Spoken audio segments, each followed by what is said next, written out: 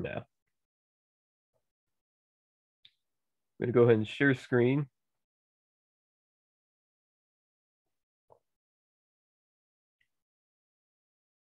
Should have been sharing the PowerPoint screen. Okay. Okay, can you all either say or chat to me? Can you see the PowerPoint? Yes, I can see the PowerPoint. Okay, excellent. Thank you. If I cut out, also one more thing. If I cut out, please let me know and I'll just repeat what I said. Okay. So this is the exam 1 study session for CIT 247. So go ahead and begin. So exam 1, this first exam, CIT 247, will only have 30 questions. There will be one matching question with general networking vocabulary, but fortunately for you, there will be no short answer questions. So yeah, you should have plenty of time to take the exam. One thing though about the exam, one catch is that you can only see one question at a time, and once you leave that question, you can't come back to it. So take as much time as you need for a question, and then be sure to move on. And you should have plenty of time to finish the exam while getting your answers in. But just keep that in mind. You can't go back to a question once you answer it. So in addition to a matching question, there are a few fill-in. However, you don't need to know. So basically, you're not being asked to just memorize facts and put them down as a fill-in answer. These fill-in questions are basically you're going to be given like a terminal with a bunch of commands in it. And you're going to be asked questions based on what is given in the picture. Like for example, it's going to ask you like what password is going to be used based on these commands. So nothing bad with these fill-in questions. Everything else that does ask you questions is just going to be multiple choice. So the vast majority of the questions are multiple choice. There's one matching question. However, one thing to keep in mind is that most, if not all, exam questions will differ from quiz questions. Now, I will note that Dr. Assad made these quizzes. Unfortunately, I have not had the time to look at all of them. But I will say I would believe most, if not all, exam questions are going to be different from what you've had in the quizzes. But the general concepts will still be covered. So they won't be terribly different if I'm correct. But anyway, regardless, to prepare for the exam, I would highly recommend you use this study guide to review the topics you'll be tested on. If you want deeper information on them, the past PowerPoints will do the same thing. But concerning the topic in the exam, there is a decent number. There's 30 questions worth, but I wouldn't panic over this. This does look like a lot, but it's not too bad. There's only 17 slides here. Well, 14, not including these first 3. If you just study these 14 slides after this one, you should be fine, in my opinion. Actually, I think you do quite well. But anyway, the basic networking vocabulary will be covered. So you have a matching question where you need to match questions to a definition. These are all the vast majority, if not all of these terms you've already covered, either in this class or previous ones. It won't be anything too hard. Then there will be the switch processes of MAC address learning and frame forwarding. We'll discuss that in a little bit. But you'll also be tested on your knowledge of collision domains and broadcast domains. You'll basically need to identify them based on a given topology diagram. There'll also be networking devices. You'll need to know features that certain devices have, or specifically it'll be switches, routers, and hubs, maybe bridges.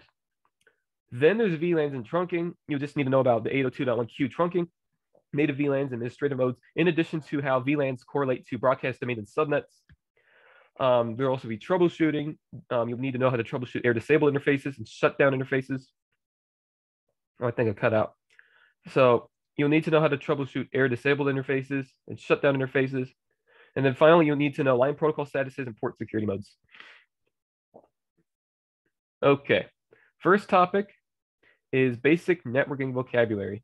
2 slides of this, but these are the terms you'll need to know in the matching question. So you'll need to know what a rollover cable is. It physically connects a PC to a switch via the console port. So associate the term rollover with console. And you should be just fine. Actually, what we could do here to make this more visible. So this is a good time to say this. So in my PowerPoint, I sometimes use this red font here. This is a good to know. Also, I use this like golden font sometimes to do the same thing, but it's mostly just to identify like the terms you need to define. But anyway, a crossover cable connects 2 switches together, and a straight through cable can connect a router to a switch. So switch memory types, you'll need to list some of these as well. So first there's RAM, which is the working storage of the switch. It includes the running configuration file, that's key. The ROM stores the boot program that finds the Cisco iOS image and loads it into RAM. Then there's flash memory, which stores the iOS image. Associate flash with iOS image for the exam. And then finally, NVRAM, startup configuration file, and NVRAM should be associated in your mind. And then there's switch features you'll need to define. First, there's virtual LAN, which is a VLAN. It groups devices into the same broadcast domain. So spanning tree protocol disables switch ports to prevent loops. And auto negotiation helps switches agree on optimal speed and duplex settings. Did someone try to say something?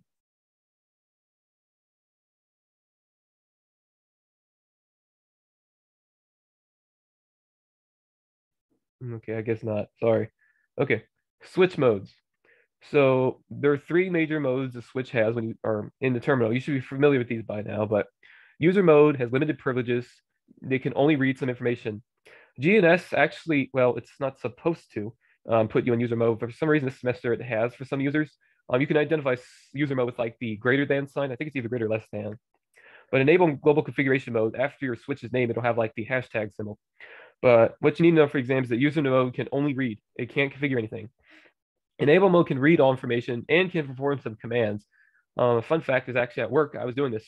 You can actually wipe a switch, like delete all its data in enable mode. You don't need global configuration mode. I was actually doing that at work this week. Then finally, we have global configuration mode, or just configuration mode. This is where you've been performing all your configurations, like adding IP addresses to switch ports, or enabling and disabling ports, creating VLANs. Global configuration mode is where you do all that. Okay, this is very important here. Now, these next two slides here cover the two processes you'll need to understand for certain questions. You'll need to combine this knowledge together. You won't be quizzed on listing these things here in these two lists, but you need to know this process pretty well in order to answer some of the questions in the exam. So first, we'll discuss how switches forward frames. So this process starts when a switch receives a frame on one of its ports. For example, a PC, like a computer like PCA, for example, sends a frame to a switch. So the switch extracts the frame's destination MAC address from its Ethernet header. It looks up that destination MAC address in its MAC address table. If the address is in the table, the switch forwards the frame to the port specified in its table, unless that port is the same port on which the frame was received. So in other words, basically when a switch receives a frame, it looks to see the destination that the PC is trying to ping with that frame. If the switch knows that destination, that MAC address, then it will send that frame to that specific device. However, here, if no entry exists in the table for the MAC address, the switch forwards the frame out of all interfaces except for the port it originates from. In other words, it broadcasts the frame. So that's going to be very important. Oh, I think I cut out. But that's a very important point here. So if the switch does not have any entries in its MAC address table, or does not have an entry for a specific MAC address, then it's going to forward that frame out of all interfaces, going to broadcast it all. That would happen, for example, when a switch is just booted, for example, or is just booted or is just started, like it's just been installed. A switch MAC address learning now. So the following describes how switches learn MAC addresses. So the first step is a switch receives a frame on one of its ports. The switch retrieves the source MAC address from the frame's Ethernet header. So this is an important difference here. When switches forward frames, they're looking at the destination MAC addresses. When switches are trying to learn a MAC address from a frame, they are looking at the source MAC address. One thing to keep in mind is that these two processes typically happen together. So a switch receives a frame. In addition to looking at the source MAC address, it's also looking at the destination MAC address as well. So both of these processes are happening together. But anyway, the switch receives the source MAC address from the frame's Ethernet header. The switch searches the MAC address in this table. If the MAC address is not found, the switch then adds that MAC address to its table, associating the address with the port it was received from. So basically, the MAC address table has a list of ports and the list and associates them with switch port, or excuse me, it lists MAC addresses learned and associates them with ports or interfaces on that switch. So the exam is going to have questions on learning and forwarding frames, excuse me, or learning and forwarding. So the exam, I'm sorry, I cut out. So these questions are going to involve this topology here, and you will be asked which ports the frames were forwarded out of. And also there will be a question on which you'll need to discuss which frames a switch learns, like which PCs it learns it from.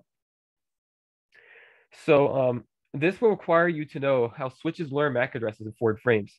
So in other words, when a PC is trying to ping, like say, for example, PC2 or PCB is trying to ping PCC, if this MAC address does not, or this switch does not know host C's MAC address, when it receives host B's frame, it's going to learn host B's MAC address, but it's going to forward that frame out of all the other interfaces. So that's kind of the general process that's going to happen. But after that broadcast frame happens, basically all these PCs send responses to the switch, and then the switch learns all their MAC addresses. So after that, whenever a PC pings another one, the switch is going to know which interface to send that frame from or through. I do want to ask right now, you can just chat or talk, but does any of this, what I've said so far about this slide, make any sense? Do you understand what I'm saying?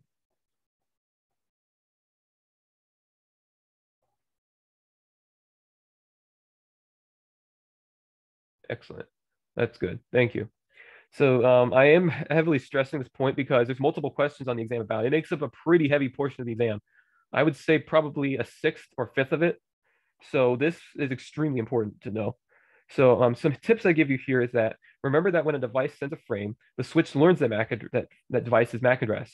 This is assuming we're starting at the very beginning, like when this process begins.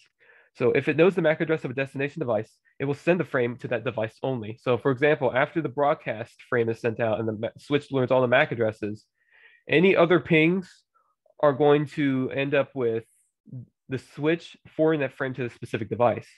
However, if the broadcast has not happened yet, it's going to happen. It's going to forward that frame out of all the other interfaces except the one that it received the frame from. It's not going to broadcast from there or broadcast to that device.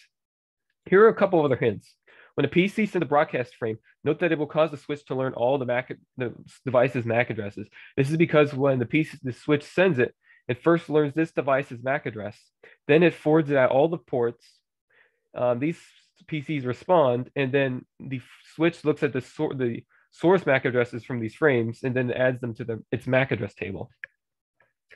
So also when a PC sends a frame, the destination PC sends a response frame. That's basically what I was just talking about. So this is something to keep in mind when you're taking the exam. These are going to be very important part. That's going to be a very heavy part of the exam. So we're going to also compare broadcast domains and collision domains. So a collision domain is the set of devices whose frames can collide with one another.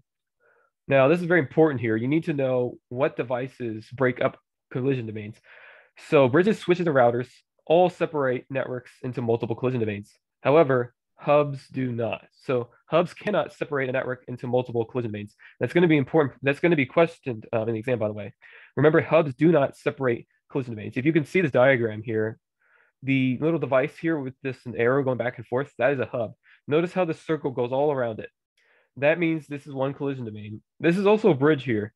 Notice how this circle here is also a collision domain. Bridges do separate devices into different collision domains, but it only separates them into two.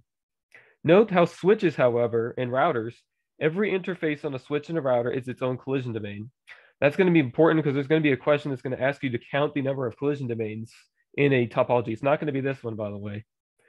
So be sure to use this as an example and learn which devices these are. So that's a switch here. This is a router. This is a hub. And this is a bridge. Be sure to memorize which ones create multiple collision domains, but also memorize which ones create multiple broadcast domains. And that's only routers. So only routers create broadcast domains. Each frame on a router is its own broadcast domain. Switches, bridges, and switches, bridges, and hubs do not create broadcast domains. And I'll define broadcast domain here. It is the set of devices for which when one device sends a broadcast, all devices receive it. So this is going to be another very important part of the exam as well. We're going to quickly discuss some networking devices. Now, you don't need to know a ton, but pretty much everything on this table is going to be very important for the exam. I would say especially like the multiple collision domains, multiple broadcast domains, the cable distances, the bandwidth. These four right here especially are going to be very important. So this table does summarize the major differences between networking devices. Be sure to memorize these facts for the exam. There will be multiple questions that I'll ask about them. You'll need to know which device has these features. So for example, you might be asked what devices create multiple broadcast domains. So that's only routers. which devices have greater cabling distances? That's going to be all of these devices. Increased bandwidth is only bridge, switch, and router. Okay, switch CLI commands. So the exam will have multiple questions that will have a terminal session similar, but not exactly like the one, right? So you're not going to see these exact commands. They're going to be different ones. They're going to have different words and stuff, but the general, I'm sorry. So this terminal here is an example. You're not going to see this exact terminal in the exam. You're going to see like similar commands, like you see goal configuration mode, you can see the enable secret, enable password commands, and so forth. But basically, you'll need to know what these commands do. So for example, you need to know which commands affect login password. So for example, I'll tell you right here. In this case, if everything was saved here, the login console or login password for console, connecting console would be spam. That's because console right here. This should be changed. Yeah, that's better. Okay. So for line console, so for the login, but for telnet, it would be toast. So look here, the keyword here is line console versus line VTY. VTY would refer to telnet. So you also need to know enable passwords. So when you have two enable commands, so enable secret and enable password, the enable secret one actually will override the enable password. Can anyone chat or talk? Explain to me why this is. Why would enable secret override enable password?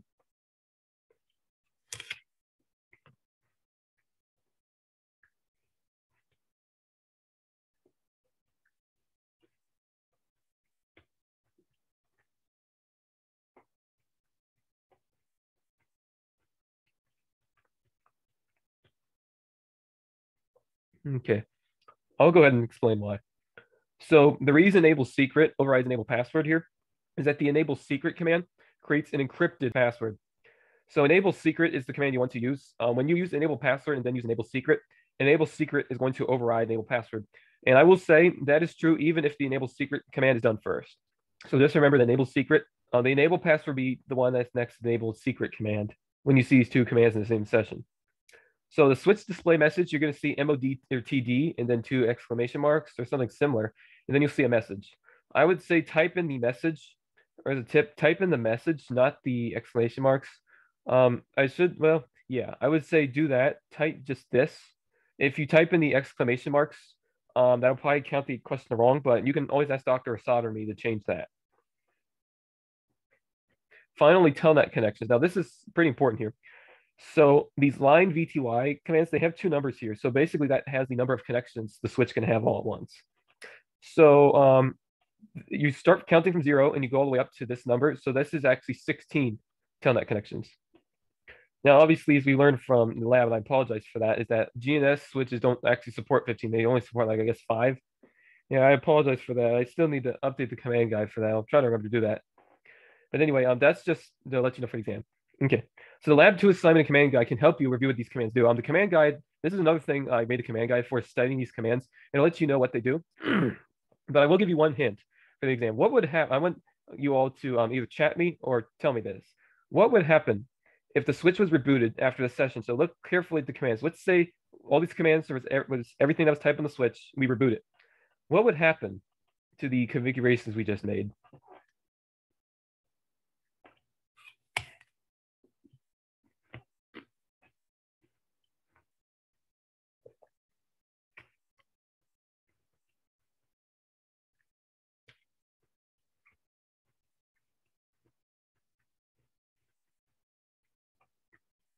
Okay.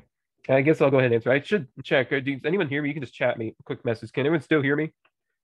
But anyway, what would happen here? Okay, good. Thank you.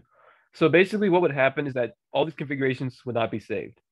That's because there's no copy run start.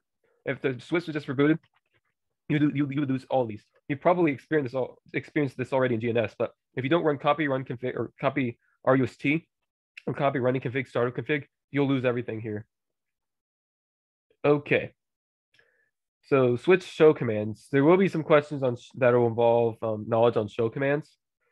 For example, there's the show interface command. It'll just list interface or information about the interfaces. Now this includes status codes. It's going to be important. So show interface switch port displays important facts about the switch ports, as its name implies. This includes its name, whether a port is a trunk, its status, and so forth. Show interface trunk will show which interfaces are trunking interfaces. So there's a key similarity between these two you want to keep in mind for the exam. Then there's show CDP neighbors. This shows neighboring devices and information about them. So that'll be another thing to keep in mind for the exam. So you don't need to know all the show commands, but just a few. The ones I listed here, that will be enough for you. So VLANs and trunking. So the VLAN information you need to know isn't incredibly in depth. Like you're not going to be asked to configure anything in the exam, but you'll need to know some basic facts about them. So there's VLANs, which is a switch setting that virtually groups one or more ports into the same broadcast domain. And actually, this domain, VLANs and broadcast domains are synonymous, basically. A VLAN is a broadcast domain, and that's why we basically get to divide the switch ports into multiple broadcast domains. Without VLANs, one switch is just a single broadcast domain, but with VLANs, we create virtual divisions that create multiple broadcast domains on the same switch. So VLANs follow many of the same rules that apply to LANs. For example, all devices and interfaces in a VLAN are in the same broadcast domain. Here's an important part. Each VLAN needs to have its own subnet. So if you have like 3 VLANs, you need 3 subnets on that switch. So without routing, devices in different VLANs cannot communicate with one another. Well, I should say not in the same switch. I should say the devices connected to that switch in those VLANs. If you have 3 VLANs, you need 3 subnets for the devices all within those VLANs based on which VLAN they're in. But then we have trunking. Trunking allows communication between devices in the same VLAN that are connected to different switches. So trunking uses 802.1q encapsulation. It is an IEEE standard protocol that inserts a 32-bit tag into the Ethernet header. An important thing here is native VLANs. Frames of this VLAN are not tagged. So when you have 802.1q trunking and a switch sends a frame, or a switch sends a frame to another switch, and that frame is from the native VLAN, the frames from that VLAN are not tagged. So the native VLAN is VLAN 1 by default, but that's an important point here. These are not tagged. Okay, good thing. So trunking administrative modes. So the following table showcases the results of various trunking administration mode options configured on 2 connecting trunking interfaces. Forgive me for the word salad there, but basically what that means is that one interface is configured with one mode, another interface is connected with another. Oh, good question. To my knowledge, no. I don't believe you can have more than one. Native VLAN is, I believe the reason for that is to support switches that can't support VLANs, basically. But yeah, if you put a device in a native VLAN or 2 devices in native VLANs between 2 switches, they won't be tagged. The native VLAN is more of a compatibility option. Actually, your textbook talks a little more about native VLANs, but to answer your question, I believe there can only be one.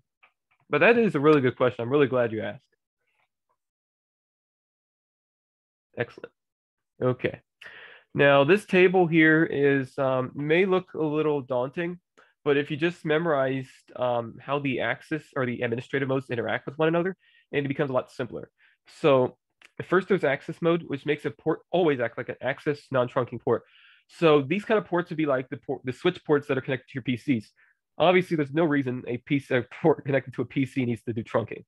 Trunking is only for ports between switches, and that's if there are multiple VLANs. But anyway, yeah, access ports are going to be non-trunking. No trunking is going to happen whatsoever. If one interface has access mode enabled, then the other interface's operational mode is not going to be trunking. Even if it's set to trunk, it doesn't matter what the other switch is set to. So you can see here, if both switches are set to access and access, the operational mode will be access. Access and dynamic auto will also result in access, and as will access and dynamic desirable. So no matter what, if this is access, there's not going to be a trunk, and access should not be. You're not going to be quizzed on this. But yeah, these are not used. You don't need to worry about this for the trunk and access being together. That's not going to be quizzed on. However, if you can also set the port always act like a trunking port. I should say that's concerning administration mode. What is administration mode is what the switch port is set to, but operational mode is what it's actually going to be. You're not going to be quizzed on those definitions, but that's just to keep in mind. Now, there's also dynamic desirable and dynamic auto. These are interesting. So dynamic desirable makes a port actively send negotiation messages to decide whether to use trunking, and dynamic auto makes a port passively wait to receive trunking negotiation messages. So basically, if two ports you can see in this table are two ports are set to dynamic auto, because they're not looking to be a trunking interface, but they can, they're just waiting to be, they're just going to be access mode, operational access mode. If, however, a interface is set to trunk, and then we have dynamic auto or dynamic gyro, it's automatically going to trunk. It'll actually, these interfaces will actually become trunking interfaces. Dynamic desirable, when it's paired up with another interface as dynamic auto or dynamic desirable, will also result in trunking interfaces. I do want to ask if you could chat me quickly. Does this make sense? Do I need to explain this further?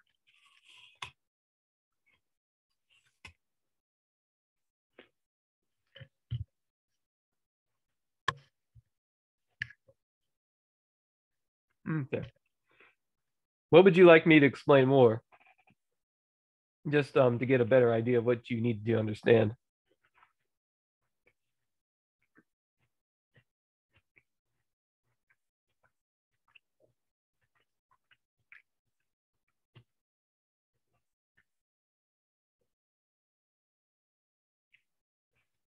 So if you're while you're dynamic auto, okay, yes. So dynamic auto. So to understand dynamic auto, we need to first look at dynamic desirable. So when you set up a switch interface or trunking interfaces, you can either set them to explicitly be trunking, like they're going to be trunking no matter what, basically, unless you have access. Dynamic desirable, basically, the switch you set the interface to not explicitly be a trunk, but it's actively looking to be it's looking to negotiate with the other interface to be trunking interface. Dynamic auto basically is the trunk can be an trunk, excuse me, the interface can be a trunking interface, but the other device, the other interface needs to be actively searching or actively looking to negotiate that. So for example, we have one switch and we have an interface, like say like E00, then we have another interface on the second switch called E00 or E01. If we set E00 to dynamic auto and we set the other interface to dynamic auto, the problem is that we won't actually receive a trunking interface. It's because these, when you set the interfaces to dynamic auto, they don't have the capacity to set up a negotiation, basically. They can do it, but they can negotiate, but they can't ask for the negotiation. They can't ask to negotiate, basically. Dynamic desirable, however, doesn't make the trunk explicitly, or the interface explicitly trunk, but it does set the interface to look out to basically negotiate trunking settings. Does that, you can chat me, Kate, but does that answer your question a little better? Excellent. Okay. So you don't need to overthink it too much here. Basically, what you're going to be asked about, you're not going to be asked about what these settings are going to be doing, but you're going to be asking, basically receive a question like, hey, this interface is set to this. Like, for example, let's say it's set like the dynamic auto. And you're going to say, hey, what settings will make this trunk, or this interface become a trunking port? So you're going to be given these four options. And if the first port is set to dynamic auto, the only thing that's going to make the other interface trunk form a trunk is going to be setting it to trunk or dynamic desirable. That's kind of what you're going to be asked here. And that's what this table does. So what you just need to memorize how these settings interact with one another. So troubleshooting, not a ton on troubleshooting, but there's going to be two problems you're going to need to discuss in the lab, not with short answer, but with multiple choice questions. So if you have a port that's error disabled, to enable it, to re-enable it, you need to disable and then re-enable the port. So it's shutdown, no shutdown. So when you have error disabled, the resolution is shutdown, no shutdown commands. So if you have a shutdown interface, it's going to have the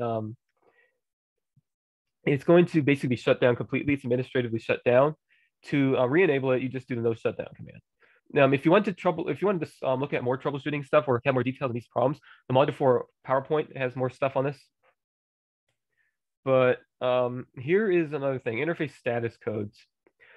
So when you do a command like show interface description, you'll see a bunch of these. You see the interface names, but you also see like these codes, line status and protocol status. So what these do is that they tell you the status of the interface, as the name implies. I wish I had a better word to say that, but basically they tell you what is going on with the interface. So if you see up, that means the interface is working. That's good. You can kind of ignore this part here, interface status. I don't think that you might need to know this, to memorize it anyway, but you may not, just to let you know. But excuse me. So However, if you don't see up, you'll see one of these error messages, with the exception of up, down. That's a router thing. You're not going to see that in an exam, I don't believe. But if you do, it just say it's not expected or whatever is like that. But basically, when you see admin down and slash or admin down slash down on an interface, that means it's disabled. That means it's configured with the shutdown command. It's administratively down. You can't forward anything. So when you see down, you have the not connect interface status message. This means that there's a physical cable issue. So the cable is bad, or there's the device on the other end is down, or there's just no cable at all. You'll see this quite a bit in like GNS, where you see down. If the interfaces aren't already shut down with the shutdown command, you'll see down on the interfaces.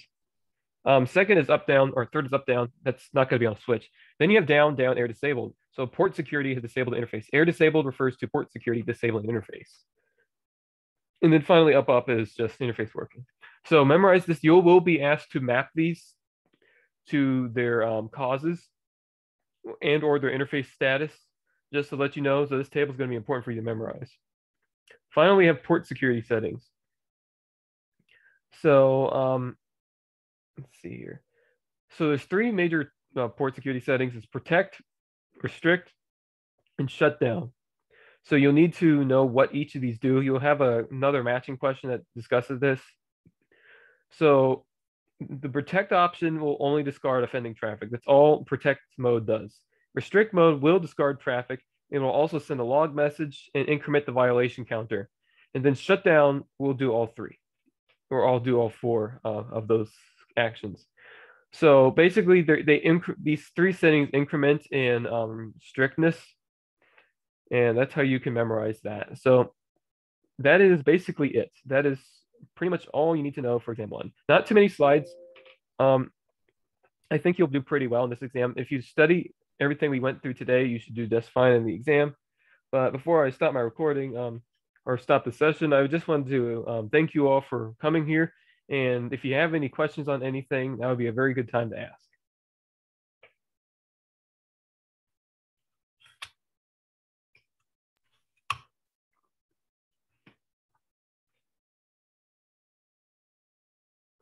I don't have any questions, but do you mind showing that one slide if it's not too much of a problem? Showing the one slide with it had the topography with that you said we'd be tested on. Oh yeah. Yeah. I just want to take a look at that. Excellent. Yeah, absolutely. Yeah. By the way, this will be posted on Canvas. Okay. Yeah, you'll have all today and whatever time you have till tomorrow to review this. Are you in person or online? In person. How are you liking it? I like it a lot. I enjoy being in person. Excellent. It's nice to have, yeah. Really good. So yeah, I will say this topology will appear. This exact topology will appear in the exam. I wish I could give a question example, but I don't think I can really do that. Honestly, this slide is sorry.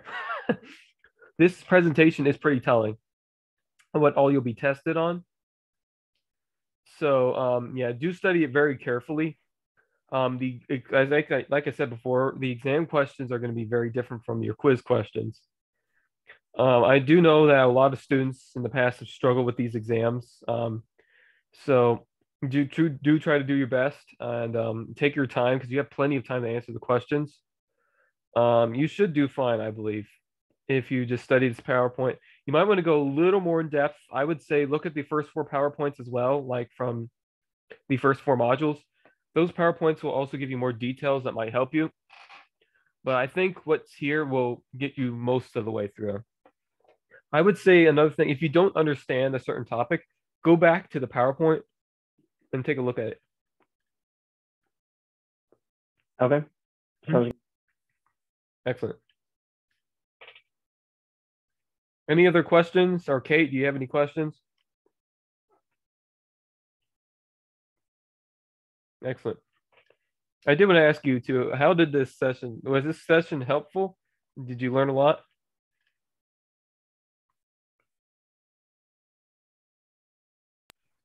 Absolutely. Excellent. I'm really glad to hear that. I'm glad I'm glad I was worth your I time feel a lot today. more prepared. So thank you, Tyler. Very welcome. I'm glad I was worth your time today. A lot of people haven't been coming to my office hours. It looks to me like you all are doing really well and are pretty independent. So honestly, that makes me very happy. Previous semesters, I've had a lot more people come. I guess I should stop the recording now. But anyway, thank you all for listening, and this video will be on YouTube for you all to review. And goodbye.